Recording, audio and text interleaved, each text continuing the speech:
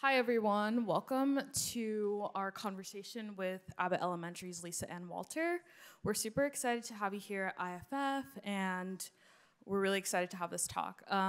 So this is the second day of IB Film Festival. We'll be going until Sunday, so please keep your eye out for any events coming up. And starting tomorrow, we will have a drink at Glow, which is on Ive Street, to support our Emerging Filmmakers Fellowship.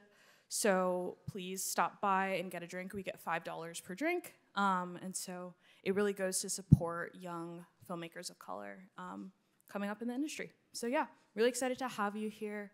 And I'm gonna pass it over to Vivian to introduce the event. Thanks. Hi guys, thanks for coming. Like Anna said, I'm Vivian. I'm another one of the festival directors. Really excited to have you here for Festival Week. As Anna said, there's events all week long. After this, we'll have a screening of You Resemble Me and a talk back moderated by me. So please feel free to come to that. And we also have many more events every day this week, including a filmmaker mixer at Glow on Thursday night, a party Saturday, our official selection screenings Wednesday, Thursday, and Friday, and a screening of Evil Dead Rise, scared of that, on Sunday. So definitely come through for all of those and visit us on the main green every day, except for Thursday and Friday is going to be 1 to 3:30. Every other day is 10 to 3:30, selling our wonderful merchandise made by the branding team. Now, without further ado, I would love to introduce our wonderful moderator, Maya, who is actually our third co-director. Maya is a sophomore here at Brown. She's studying modern culture and media and literary arts, and she's involved with everything you could imagine, including IFF, BMP, and more. She's a filmmaker extraordinaire, and I'm really excited to hear her have a conversation with Lisa. So, yeah, welcome, Maya.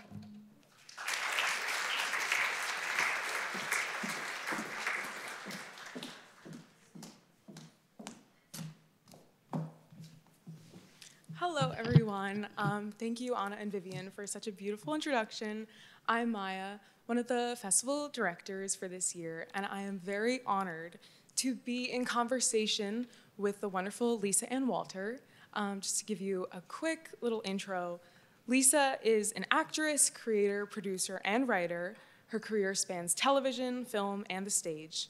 She is currently starring as Melissa Schemmenti in ABC's #1 show, the Emmy-nominated Best Comedy Ensemble SAG Award-winning show Abbott Elementary, which is Quinta Brunson's. Yes, give it up. The show, as I'm sure you all know, is Quinta Brunson's homage to the hardworking teachers and staff of our nation's public schools. You may also know her as the beloved Chessie from, might I say, the best film remake of all time, The Parent Trap. So yes, please give a warm welcome to the wonderful Lisa Ann Walter.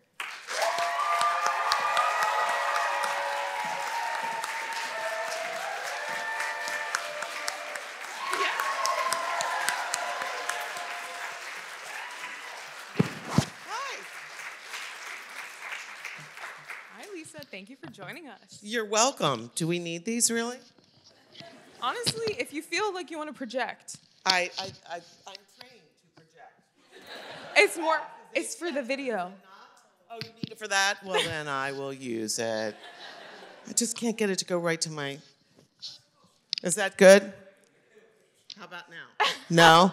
Good. Not good. All right, hi. It's perfect. Sorry. No, you're so good. Hey, hi Brown University, how are you?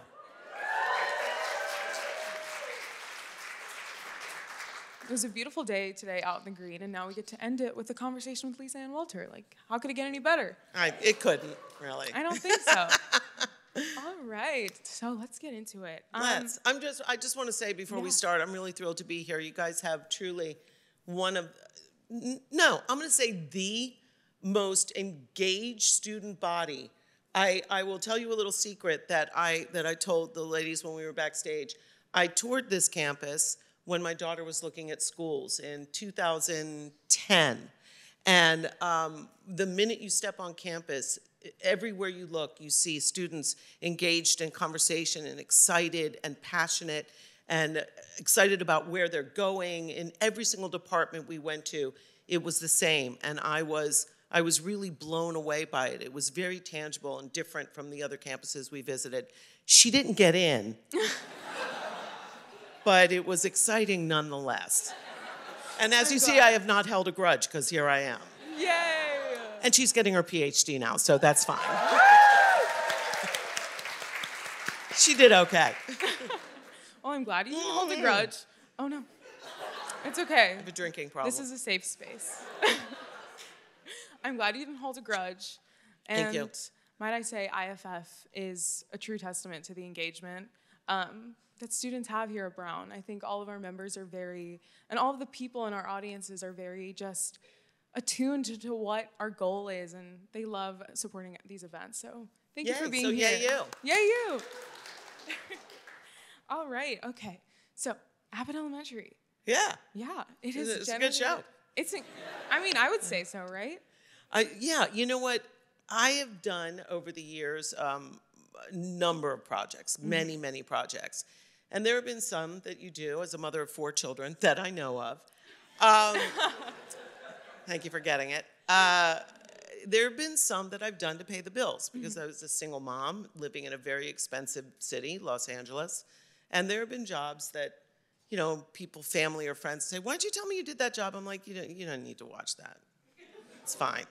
This is a show that I very proudly brag about. And in fact, if people, including my 22-year-old twins, weirdly born on the same day as the twins in The Parent Trap, but I have identical boy twins, and they have not watched the show. And I'm like, what are you doing with your life? It's like, It's a really funny show, and it makes people feel good. So I'm super proud to be part of it, and very, very grateful to Quinta Brunson, who's the best boss I've ever had. She's amazing. Yeah. Truly, I mean, she is not just really good at what she does, and it's wearing a lot of hats. It's starring in a show. In between setups, she is sitting on the ground looking at wardrobe choices, looking at background players, and doing casting for day players for the next episode, and going over story notes. And then she leaves the set and she goes into the writer's room and she works there. And I mean, she is an amazing, competent young woman, tiny young woman. And she's just the nicest person that I've ever worked with. Forget about 4, and she puts everybody in the show that she has hired is also nice. So it's an incredible gift to be at this stage of my career and be on the best project I've ever done, arguably. That's lovely. And I feel like maybe you answered this already, but through the show's success, what has been the greatest realization or lesson that you've learned? Never give up. Yeah. And hear that, y'all. Yeah. Because no need to elaborate. this is, I mean, I've been knowing what I wanted to do when I grew up since I was 5, 6. Started working in theater when I was a teenager. Worked in theater, was, lucky enough to land some jobs when I was working in DC. And,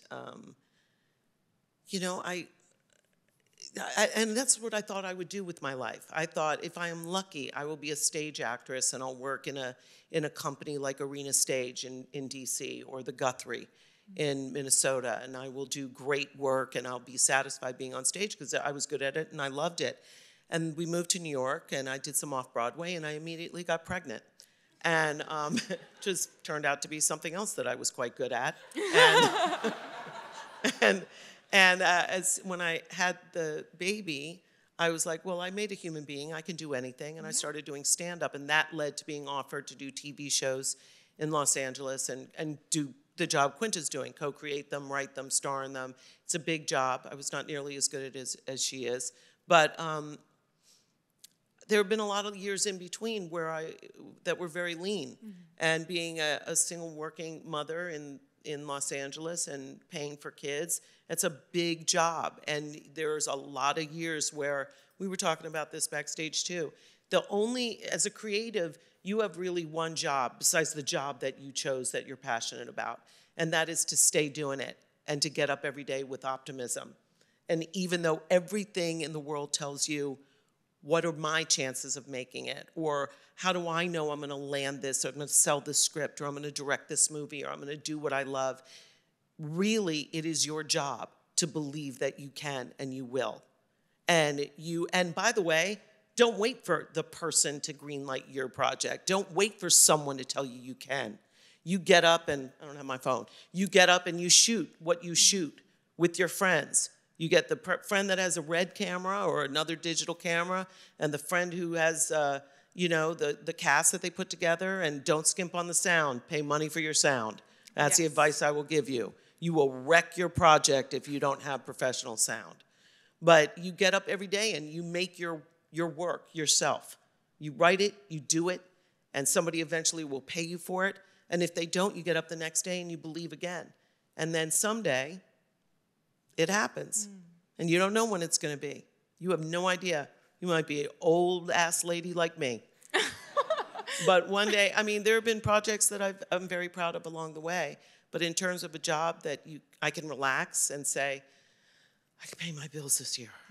I can, the remaining children still sleeping in my house will get their last years of college, and I can pay for them.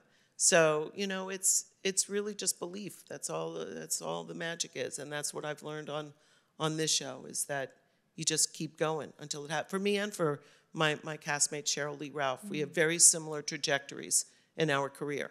Always working, continued to work all the way through, sometimes against some odds. She couldn't get cast because there was a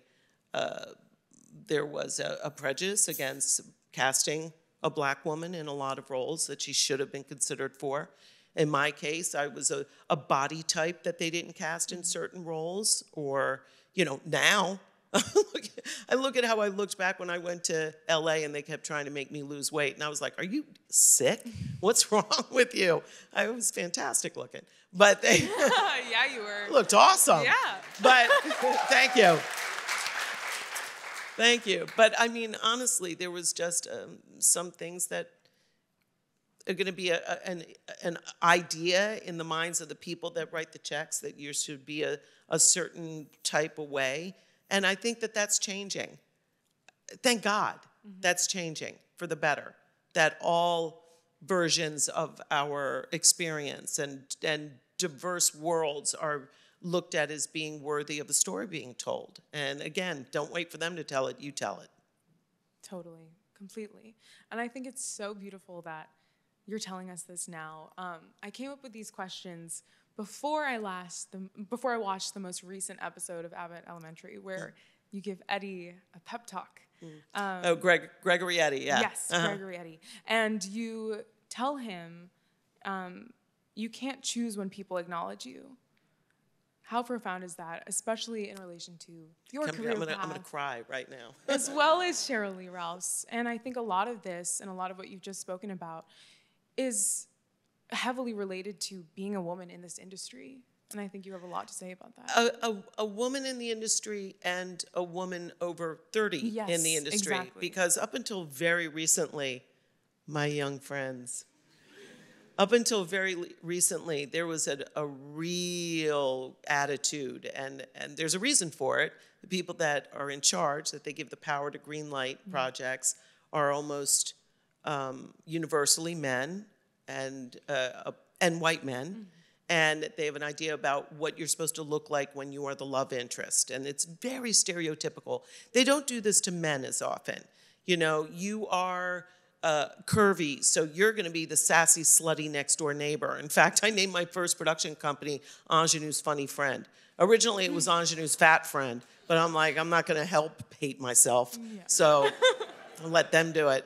And then, if there was a TV program, there might be one lady over 40 or over 50 on the show, but she was like the sassy broad, and she was the only one. There was one. It was her, and it was played by Betty White or whoever. And that was it, that was the attitude lady.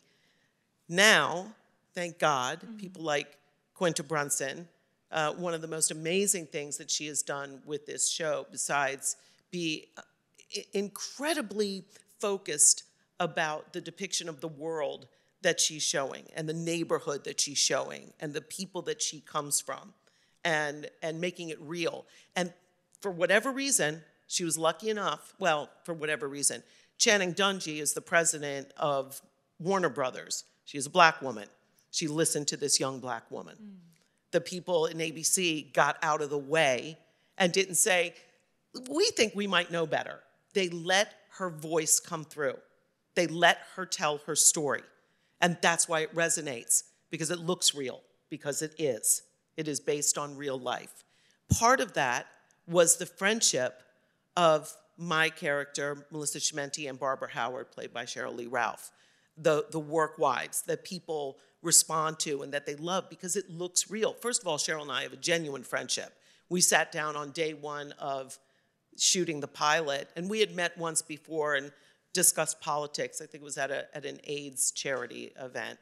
And, but very briefly, for the minute we sat down on the pilot, we started telling stories about raising our kids in Los Angeles, being single mothers, shopping for bargains in the racks at the back of the store. And we just got along so beautifully. And a friendship, a real true friendship was born on that day. I don't always take a friend with me from a project. Occasionally, I did an episode of a show called Strong Medicine that was on Lifetime. Whoopi Goldberg asked me to do it and play a comic going through menopause. I was like 35. I was like, why are you rushing me? But she was like, girl, you'll get to write material. You can use it later. So I said, as long as I get to write my own jokes, and then she let me, so I did. And I had a great friend I pulled from that, Rosa Blasi, who was one of the stars of the show.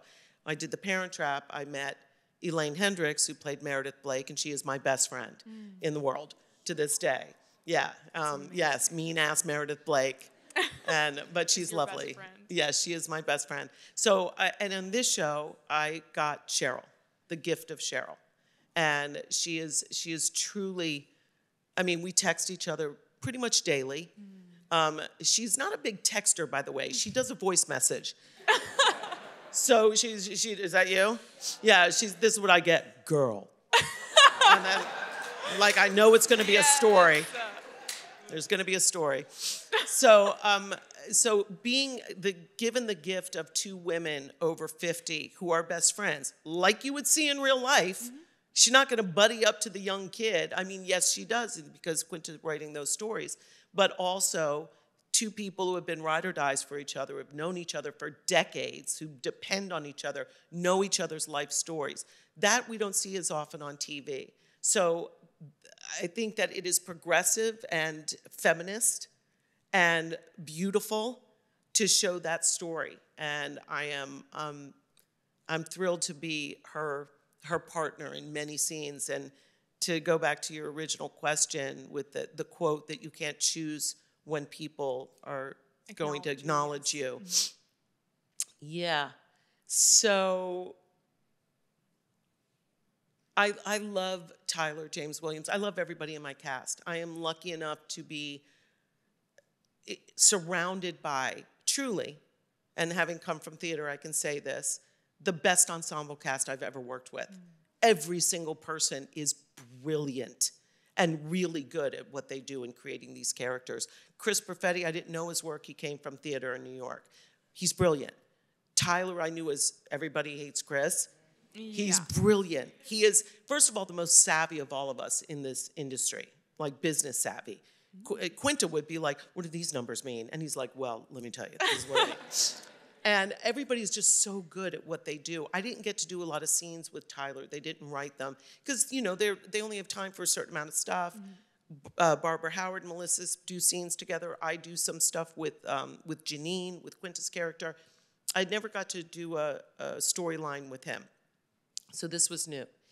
It also came after an entire award season where all of my castmates got nominated for awards except me. No, it's hilarious. Because, you know, I know the reason they can do the work they do is because I'm there too. I know. Yeah, of course. And also, like, I'm not upset at all. Like, I'm the biggest cheerleader for everybody. And, you know, I sob my eyes out when any one of them wins an award. And when Cheryl won, it was one of the best days of my life, truly, that she won, that she got what she deserved after all those years of being unfairly marginalized and overlooked. So I am thrilled to be a cheerleader for everybody. But Quinta and my executive producers, Justin and Patrick, and the other people are very kind about calling me up if nominations come down for the Emmys or whatever, and I'm not on the list. Just know that we love you. We know your worth. We adore you. And, you know, it can be, and I think you'll learn this as you move forward, that when you see other people doing something, it's hard not to feel like it's a race. Does that mean they got something that I didn't? Mm-hmm. Is there not room for me because they got? No. I mean, it's not your time. It's just not your time. Maybe yet, right? So I think that they wrote that line for me to say because it was so meaningful for Lisa to hear. Mm. So having to tell someone else, you can't choose when someone acknowledges you. It doesn't mean that you're good or deserving now or you're not good or deserving later. You just can't choose it. And it happens for a whole lot of reasons. And a lot of them other reasons than having to do with your talent or your ability. So it was real. I thought it was stealth. It was a little stealth and sketch that they gave it to me to say. But no, it was cute. It was cute. And I love doing that scene with him because it is meaningful. It's a good lesson. Totally. I mean, the show just feels like, especially these characters, they feel like conduits or vessels for the things that we should be talking about or should be focusing on, like female friendship and being, or not the passing of the baton, but that people can coexist in spaces and you can still learn no matter what age you are, and you can still theme carries a lot, I think, on Abbott, and it crosses mm-hmm. from, the older to younger, certainly. There's the old, teachers, stalwarts that have been there forever, giving lessons to the young people, and then we learn from them. And we have white characters learning from black characters, and black characters learning from a gay character, and, it's not, I think that the beauty of it is none of it is, and I think one of the reasons people respond to the show is that none of these messages are done in a ham-fisted way. Mm. This show is not, and the lesson for this episode, bam, you get, in this 22 minutes, we learned that Melissa really loves herself. Whatever it is, it doesn't come that way. We did a whole episode about, what was it? It was like the computer thing that they wanted and Barbara couldn't figure it out. And then at the end, it turns out that they were using that information for the school to prison pipeline. and we're all like, that's bad. Yeah, and, that is bad. But it wasn't the point of the episode. It was literally just a line at the end, and you go, oh, okay, that makes a really good point. Yeah. But that's the beauty of the show, is it makes great points without you're being told this is mm-hmm. the point. They do it with humor. So, which I tend to think makes messages a lot easier to hear when it's funny. I completely agree. Excuse me, everybody. No, you're so good. Take your time. It's dust. This is gross. I should turn around. It's okay. We'll give her a moment. Like an animal over here. Go ahead. I told you this is a safe space. Okay, good. Okay. Speaking about comedy, especially a show that is so poignant and makes all of these points about the reality of the world, it does it through comedic means, and you yourself are a stand-up comedian. So what about it? What about this form? You know what's bizarre? What? Fully half the cast, more than half the cast on Abbott, either has been a stand-up or currently does stand-up. It must be the funniest set. It's a lot of fun. I'm not going to lie. We have a good time. There's Janelle James, who's killing it all over the place, still to this day, is selling out rooms. I came up as a stand-up, as I mentioned, which a lot of people don't know, but that's what gave me the golden ticket to Hollywood. And throughout the years I've done, and I was doing it then, I was making a living doing it. I had a couple of kids. I was doing stand-up until 3 days before I had my second child, my daughter, and went back to work when she was 5 weeks old, on the road. I was still nursing, pumping into a Ziploc bag. It was a lot. But and I doing it again and out on the road and selling out rooms, and it's just, It's magical. It's really nothing like, first of all, the reason I ever did stand-up in the first place were there were things that I had to say. I didn't see women talking about the stuff that I wanted to talk about, and what it was like to do the plate spinning act of, as I used to say, raise a family, find a cure for cancer, have a flat stomach. Like trying to do everything and be great at everything. And I wasn't seeing that voice in stand-up because there weren't that many women. You guys are in a generation where half the comics are women. You wouldn't know that from the lineups at the clubs. Still just one woman on the show. But, you know, there's a lot of female voices out there, and it was not like that when I was coming up. There was maybe 2-3 dozen of us all over the country, and nobody had kids. Me and maybe Roseanne, and maybe one other person were the only ones to have kids. So there was stuff I had to say, and now again on stand-up stage, there's stuff I have to say because things are going terribly wrong, children. Terribly wrong. In this country. Terribly wrong. All I have to say is if I were known we were headed toward The Handmaid's Tale, You would have prepared wearing better. those red robes, I wouldn't have cut out carbs. I would love to get into that point. I mean, not the car point, but the trajectory of the country. I know you It's grew quite up alarming. in and around D.C. I did. I was an activist my entire life. I was a feminist my entire life. I got my first big money that I spent was my allowance money on Ms. Magazine. The first year it came out. It's absolutely true. It made me so popular. Back then, it was not cool to say that you were a feminist. You would have boys going, "Why do you hate boys? Why do you want to use a boys' room?" Like there was just, it's not like it is now. It was not cool at all. But I was down in D.C. marching for the ERA and for reproductive rights, and here we are still. Here we are. Still. And again. Yep. So that's fun. But, you know, honestly, it's the reason that I was inspired to get back on stage and talk, because there are things that have to be said and protections that we have to fight for, and so that's why I'm doing it again. And so it's me, it's Janelle. Stan Davis, who plays Mr. Johnson, was a stand-up, used to tour with Alonzo So Bowden. Yeah, he's great. Go ahead, clap it up for him. Clap it up. I love him. He's my neighbor. He comes up to the house all the time. We had a watch party for when Quinta's SNL came on. We watched the Super Bowl together. We have a great time. And Quinta did stand up, but she hated it. She didn't like stand up. She hated it. She liked sketch stuff and improv, but she was not a big fan. She didn't like the world of stand up because it can be quite mean. You know, there's like some back of the room kind of, you know, just like mean guy energy. So she was not built for that. I mean, obviously, she's built for whatever she's doing now. All of it. All the other of stuff is what she's built. Everything else. Yeah. Except stand-up. No, she just didn't like it. I bet you if she decided she wanted to kill it, she would, but she just didn't like it that much. So, but you know, there's a lot of us on set that can, if we, you know, it took a minute for us to not go, well, how about this tag or how about this line? Like our writers are doing a great job. They don't need our help. But every once in a while, we'll throw in a line. The Sicilian slang, that's all me. I put all that in. I love it. Yeah. It really just adds to the character, Yeah. I think. Yeah. Yeah, but it's not their world. The writers, none of them have that background. So I'll be like, yeah, instead of saying guy, can I say jabroni? And they're like, yeah, say jabroni. Jabroni. Yeah. Get it from the source. Yeah, exactly. I'd love to speak more about that. What is your experience with operating within this scripted form when stand-up is so improvised?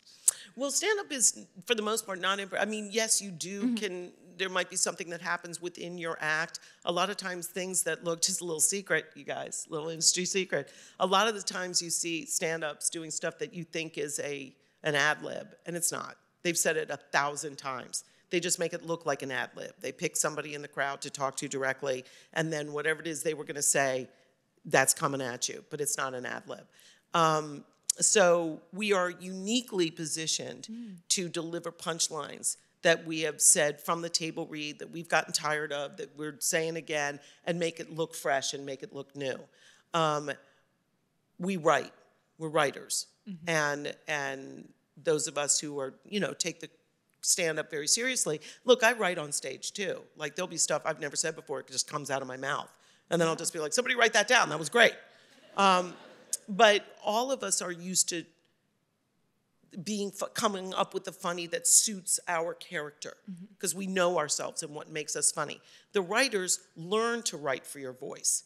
You might have, if you're a writer and you're writing different characters, the way one person communicates is not the same. If it looks the same throughout the entire script, you're hearing the writer's voice, not the character's. And when I write, for whatever reason, the characters very easily come through me, and they all sound different.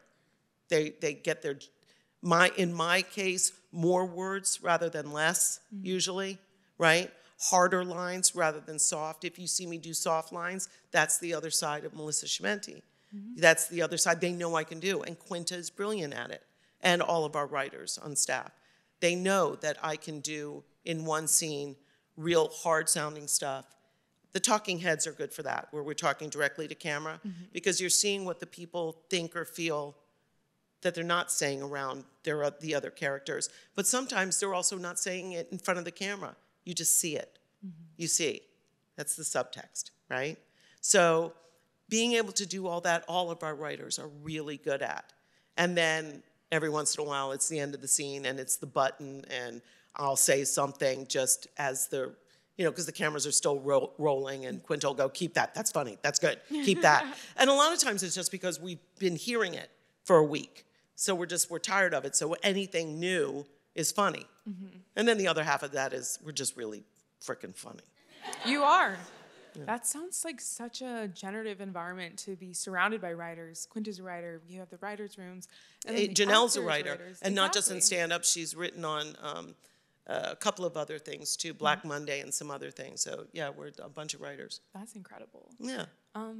It's annoying to the writers sometimes, honestly. Is it? Yeah, you'll find out.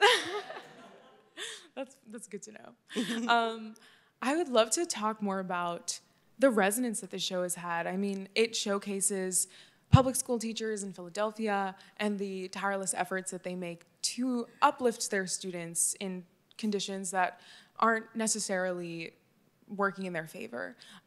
So why do you think, personally, I know that I started watching the show and I immediately felt a sense of comfort and familiarity because it reminded me so much of my public school and the teachers at my school, my Mrs. Schemmenti. So why do you think the show has so much resonance, and what do you think it has done in its wake? I'm pretty convinced that what you mentioned is a big reason for the success of the show, and that's that people feel comforted. They feel warm. The thing about half-hour television is, especially network television, which is bizarre. I'm sorry, I feel like I'm turning my back to this side of the room. Hi. The thing about network TV is you have to want to, and this is different from maybe SVODs, the HBOs, and where you can have some characters that are not necessarily likable. You still have half-hour shows, like Veep, where everybody is sort of creepy, which I found to be one of the funniest shows ever on television. I loved it, but it's that edge to it. It's not 30 Rock, right? Which similarly has nutty characters doing nutty stuff around a neurotic, female-centered character, but that's network. Veep is not, right? And the difference with network television is people have to want to invite you into their home every week. Come have dinner with us. Come with our family. And the wonderful thing that we hear about Abbott is that all generations are watching it together. And it is the best thing we can hear. When Quinta is told, I watch it with my grandchildren, or my mom and I watch this together, or our whole family comes together to watch it as a family, that's what inspired her to want to do network comedy, is that she grew up with some of these shows, with Everybody Loves Raymond, and some of these shows that she just made her family come together and watch it and laugh together. And that's what she wanted to create. So not only does that mean that we are fulfilling what the creator wanted, which is lovely, but it's also very good business. Because when you're selling to multiple demographics, as the networks say, you get to sell a lot of stuff. So it's the bloodless answer is, wow, this is great for the network and how the corporation is making money. That never mattered that much to me. I mean, yes, I love feeling safe and being able to raise my children and knowing that I've got a job tomorrow. That part's all good after the strike. But I mean, that part is, sorry to be a downer, but it's going to happen.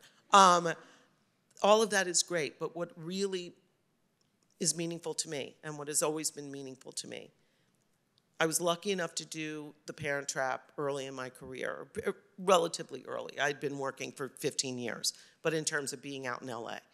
And it was a role that people have throughout the years, and it'll be 25 years this June, wow. Right? 25 years. People have told me throughout all of that time how much the character of Chessie meant to them, that they felt comfortable with her and safe. Queer people have said, I felt accepted by that character, like I could come out to her, like she would love me even if my family didn't.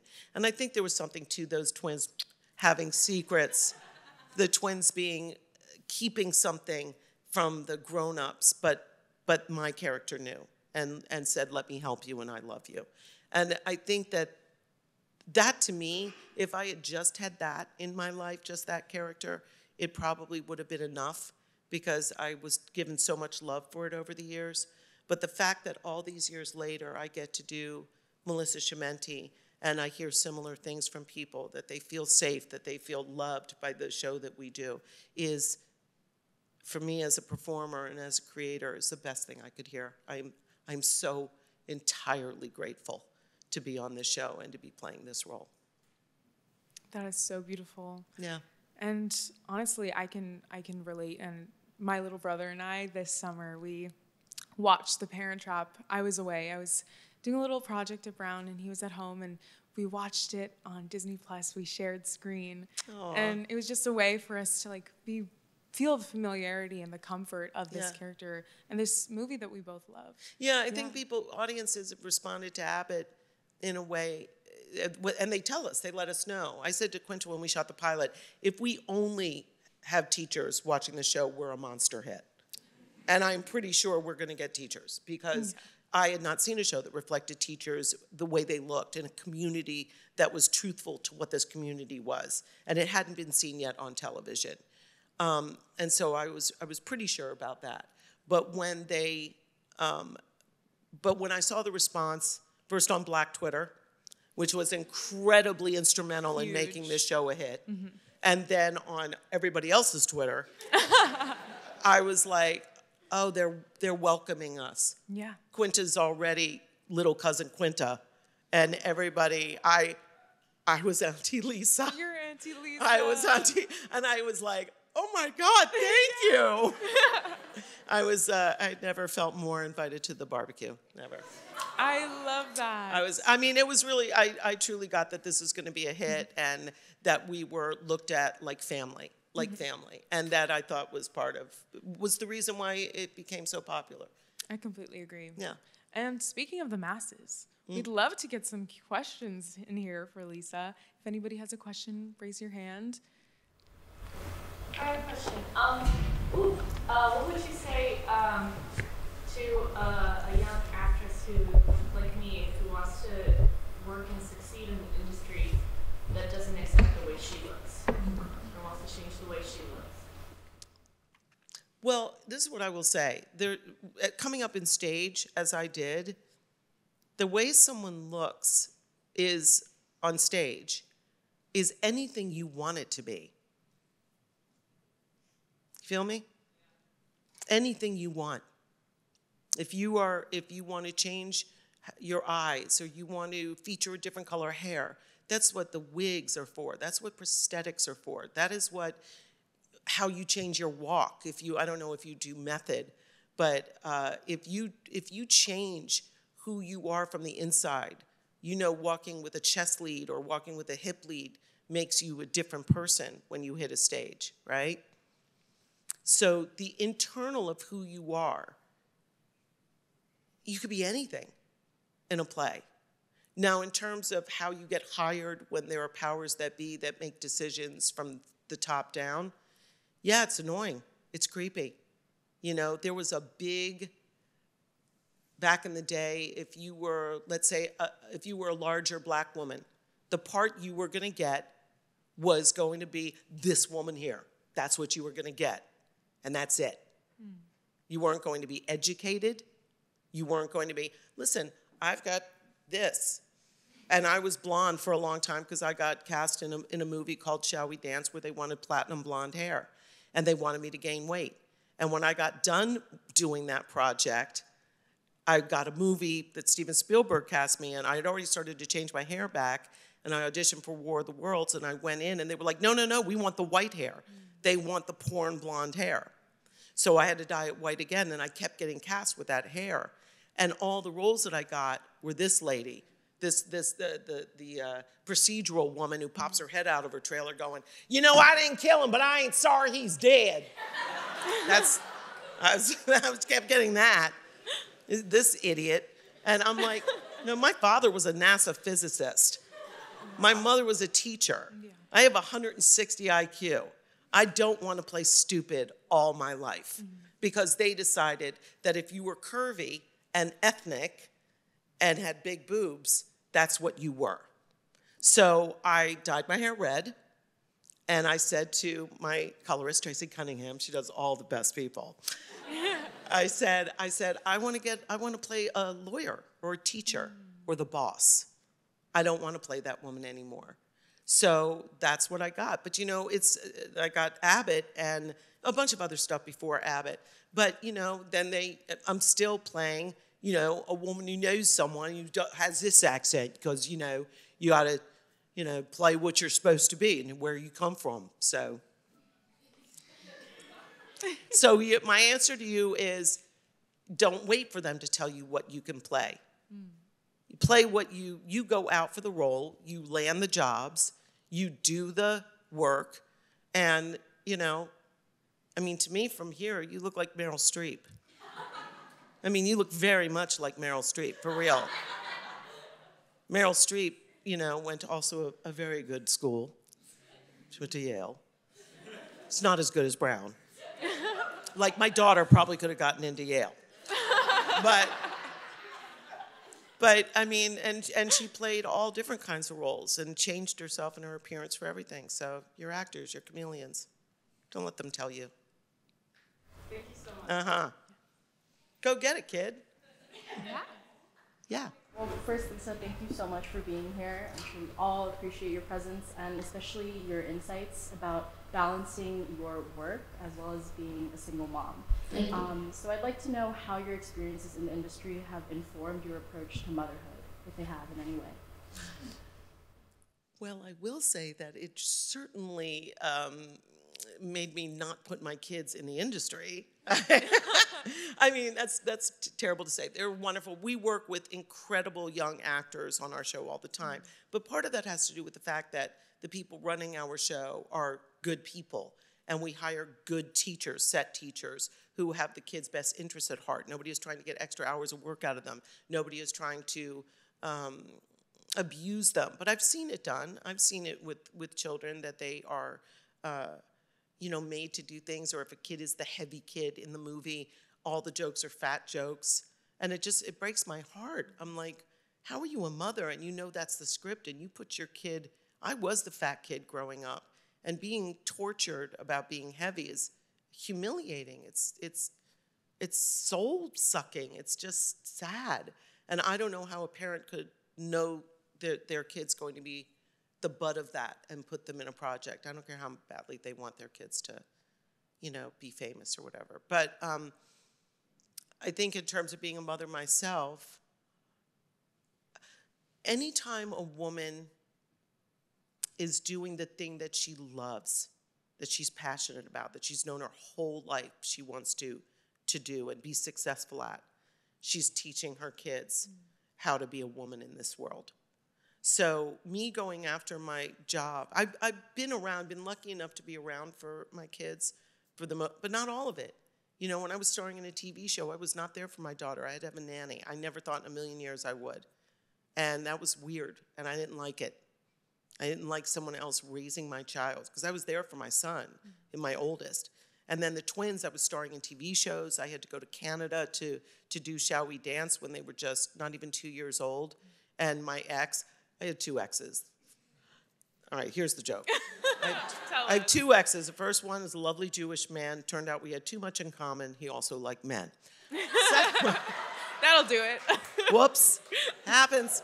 Second one was a cheater, which is not technically a religion, but he practiced it like it was. Yeah, he was Orthodox. That'll also do it. Yeah. Yeah. So he was busy catting around, and I was doing Shall We Dance, and I had to bring the kids up with me to Canada to be there while I did the movie, and people were lovely. Stanley Tucci was like, I have a bigger trailer, you could bring your kids into my trailer, don't worry about anything. And I had my kids with me while I was working all day long, 16-hour days, then going back to a hotel room. We had another little room next to it, and I was a mom in the nighttime. But when they got a little bit older, I was home with them. I did not take movies anymore.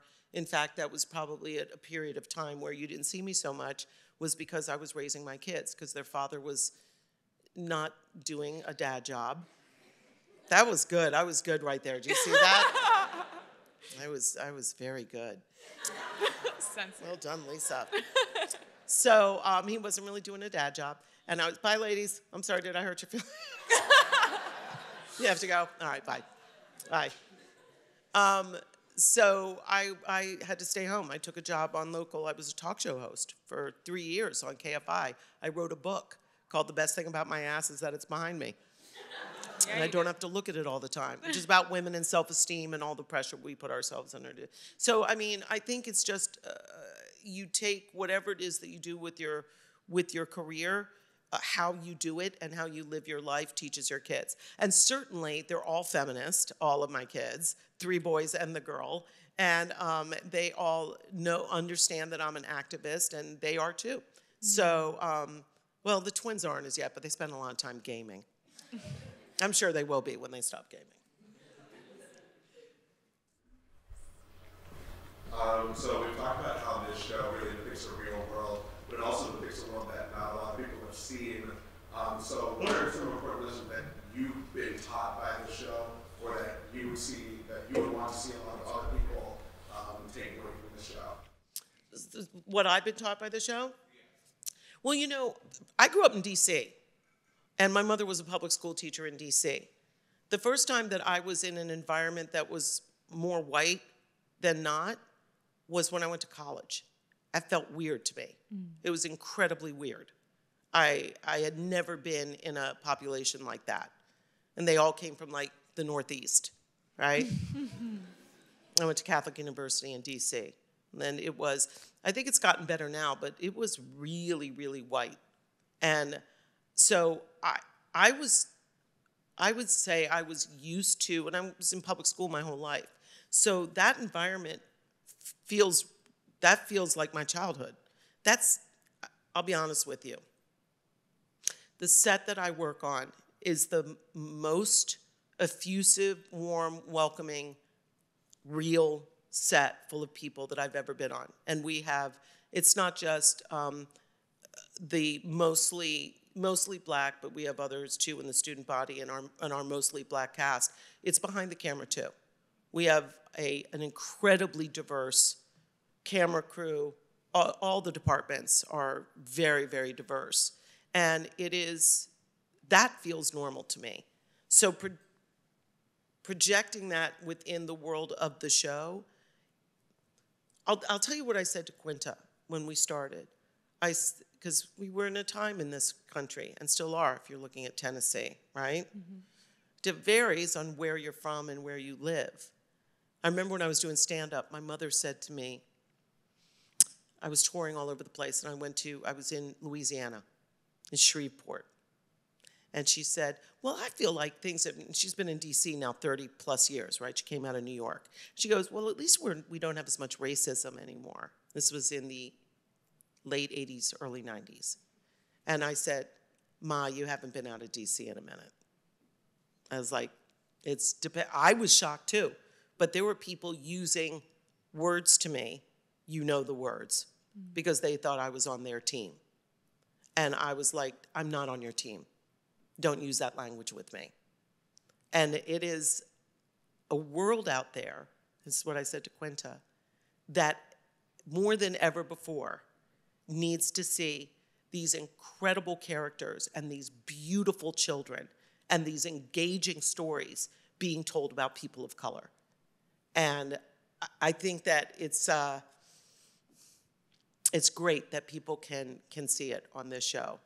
I mean, it's not like we haven't had shows with mostly black cast before, but I think in this one in particular that we are showing black male teachers, which was a big thing and purposeful, that they're showing that, you know, he's trying to date, but he's not making as much money as maybe some other profession, and what that means to him in terms of as he moves forward in his career. You know, that he had his eyes set on, you know, school superintendent, principal, you know, bigger jobs. And it turns out he actually really loves teaching. So I think those stories are incredibly important. And I learn stuff all the time. In terms of specifics, like I didn't know what, I got to get this right. I'm going to dip set like Cameron. I had no idea what that meant. I literally did not understand any of that. I was like, Janelle, what's dip set like Cameron mean? And she's like, oh, better, dip, like leave. Cameron, like, you don't need to know. It means he's leaving. I was like, all right. But I learned that stuff. Those are finite things. I learned that every day. Did that answer your question? Yes. Okay. Hi. If you had to teach elementary school, what grade would you choose to teach and why? 6th grade. And U.S. politics and government. Yeah. And you know why. We do know why. Because people need to learn. They need to learn early, and they need to continue to learn. And they don't know, and they need to know. Y'all registered to vote, right? Okay, this was not part of this, but. Yes. How do you think Melissa would have reacted to the Eagles losing? Oh, Melissa's she hasn't gotten out of bed yet. She's still mad. Yeah. She's probably found out the addresses of some of the players, and she's gone to their house. She does not blame Jalen Hurts, though. She does not. It's everybody else's fault, but not his. Yeah. She was like, who she's found out the addresses of is the refs. Because that call, there are a couple calls in the guys. There were some calls. Yeah, it did not make sense. Thank you so much for being here. How do you make sure fans like me or friends and your friends, family members, can separate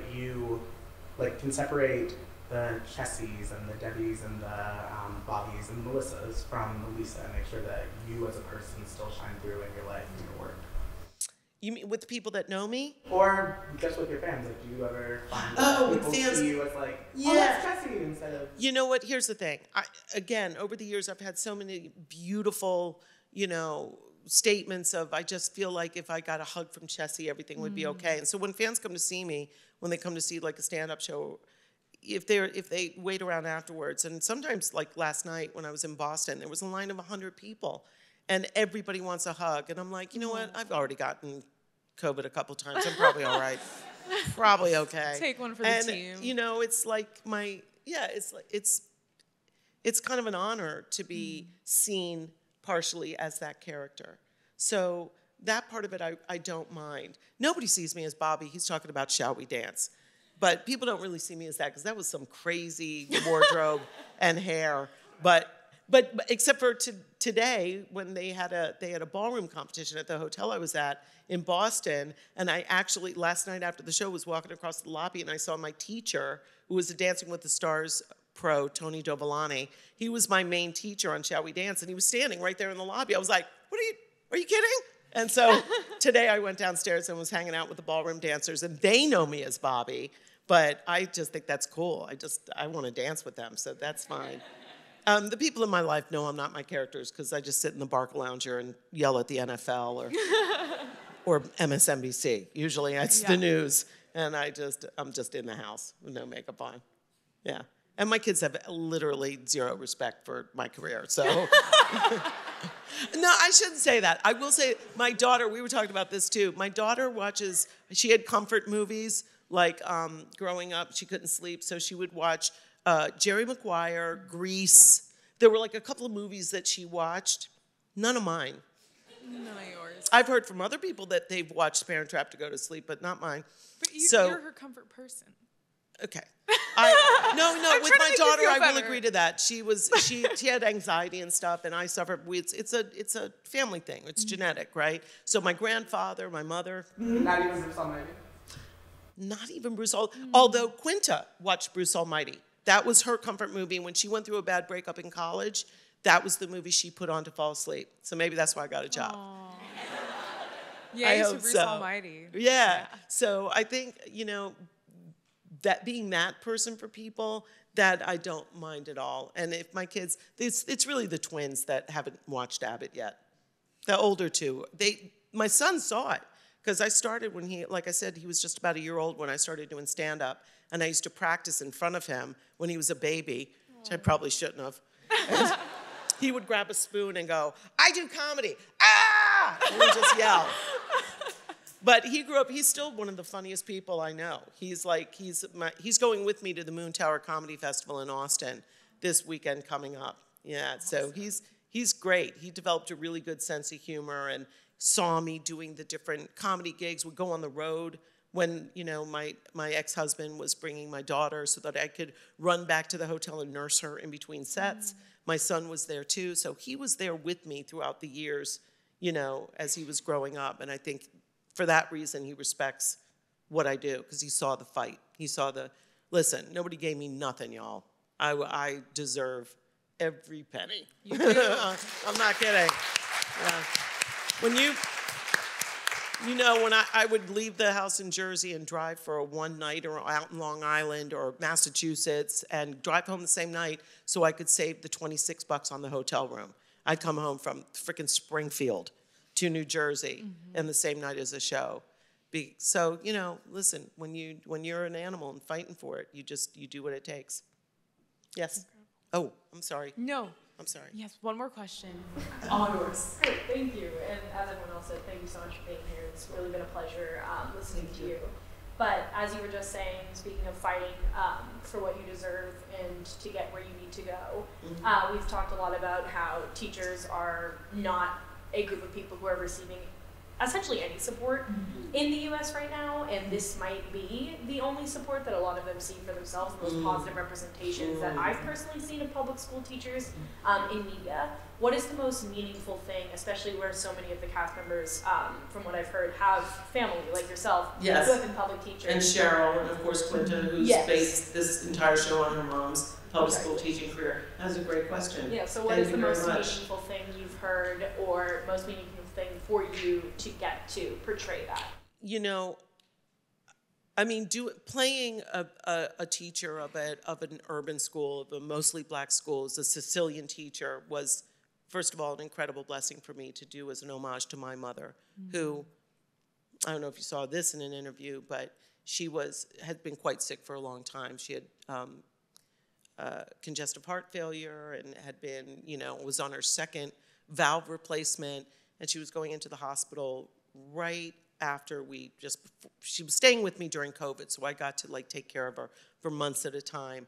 But when we shot the pilot, she was not with me, and then she went back in the hospital right after we shot the pilot, about a month later, and she was doing quite badly, and it didn't look good. And I had been sort of her major caretaker for a lot of years, and I called Quinta. I said to my mom, I've done a project. Here's the thing, I should take a step back. I never would tell my mom when I would do a project or shoot something, because we're very, Sicilians are very superstitious. And whenever I told my mom about something, the project didn't go, so I stopped telling her. And even she would ask me, she would say no, but what is it, didn't you do a job? Oh, I'm not supposed to ask. And I'm like, yeah, don't say anything. So when I shot this, she didn't know anything about it. She didn't know I was playing a Sicilian school teacher. It was basically her, or members of our family, that I based Melissa off of. when she went into the hospital, I said, I did this job. And it's really good. So you got to get better. And she was like, I don't know. When's it going to come? And she was like, can you talk about it? You're not supposed to talk about it. And I was like, oh my God, should I talk about it? And then she thinks, oh, I'm definitely dying if I talk about it. I'm like, literally, this is what's going through my head. And she goes, well, I don't know if I'm going to be around when it comes out. And I said, you will be. You have to be, because it's for you. And when she got real sick, I called my manager and I said, please have Quinta send me a copy of the pilot for my mom to see. It has to be soon. And I had it in 3 minutes. And here's what you have to know. You're not allowed to share pilots before they're ready for air. You're really not. It's against all the rules. I had it on my phone in 3 minutes. And I was able to show my mother. And I was able to tell her, I'm okay, I'll be safe. And this is you, this is for you. And she said, teachers don't get love in this country, and this is a love letter. And this is what you guys need to know. Sorry, didn't mean to go there with you guys, I really didn't. But teachers have been historically undervalued in this country because it has always been a female profession. Mm-hmm. So they are paid less than their worth, and they are valued less than their worth because it's just women doing it for the longest time, right? So, and now we have added on top of that the extra bonus of them being second-guessed about everything that they do, from their lesson plans to what they say, to the books they choose to give their students. Although for some reason those same people that want to take away their right to give them books in their classroom want to give them a gun. So I don't know what that says about their idea of what their cognitive abilities are, but apparently they want them to be able to shoot people but not tell them what to read. But I think that the best thing that we hear every day, we hear from teachers, you've really captured us. You really understand us. You value teachers. You acknowledge us. All of those wonderful words. They feel seen. They feel seen, and they feel respected, and they feel like we are an extension of them. They dress up like our characters in their school. You're the Jacob, you're the Quinta, the Janine, And I think that just being seen as fully formed, fleshed out human beings, and not just the teacher in the school, but a person, is incredibly meaningful to them at this time when they are being undervalued, not just financially, but in many ways in this country. And the best thing that I've heard that they write to us is, I stopped going for my teacher's credentials, and this show made me go back and get them. So that's incredibly, on the one hand, Quinta and I both that's great, but is it? Yay, but So yeah, that's the best thing that we hear. You're welcome. That's incredible. What a wonderful last question from the audience. I just want to say that there are moments like these. You are also a teacher. And so it's not just through Abbott that you're able to honor your mother. It's you coming out here and telling us to never give up and to not wait. Don't you guys. Everybody pinky swear, make a promise. Never give up, never surrender. Give up. So thank you for being our teacher this evening. Oh, you're welcome. It has been pleasure. Lovely to be in conversation with you. Thank you. And thank you. Everyone give it up for Lisa.